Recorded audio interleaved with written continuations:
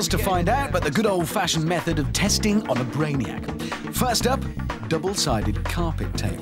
Just like the double-sided tape you use for sticking things like paper together, but a lot stronger.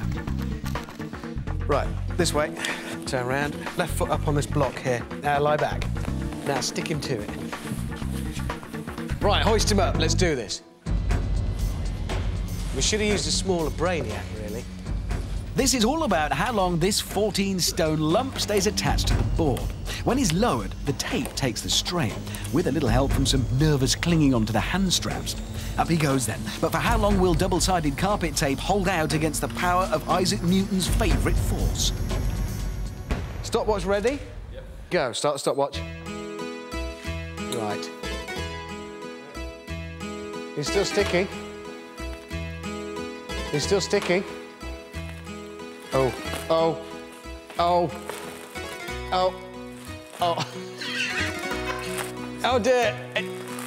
Keep lowering. No. It wasn't brilliant. What was the time? 18 seconds, 72. I thought we might do better than that. Right, I'm going to find something else. Get changed. So, 18.72 seconds for the carpet tape. A good start. It's the time to beat. Right, next up it is the office bully, the stapler. How are we doing? Get as many as you... Actually, this is going to take ages. Pathetic. Hang on. You see, that's not a staple gun. That is a staple gun. Hold on, there'll be a big bang. Oh, there you go. OK, here we go. Lift him up. The pneumatic staple gun, more usually reserved for firing 2-inch staples into concrete, packs a whacking 250 pounds per square inch punch. Sounds impressive, but only one way to find out. Right, time, start. Hey, this looks pretty good. Oh, I can hear ripping.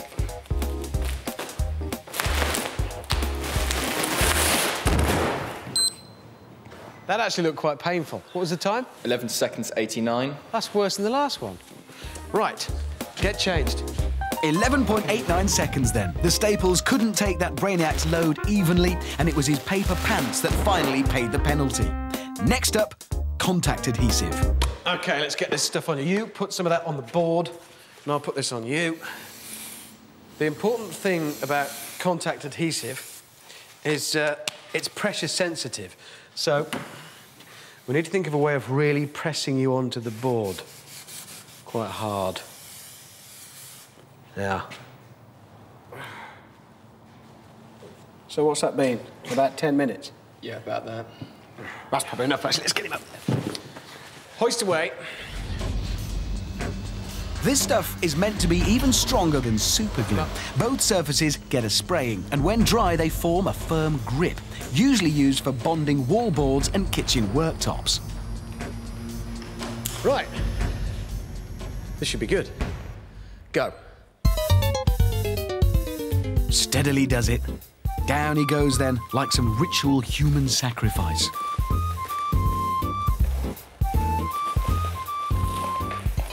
There's a lot of noise. That's as close as we've got to horizontal. Go on. 24.90. Hey, so that's it. That's the definitive answer. If you need to stick a Brainiac to your ceiling, contact adhesive is the way to go.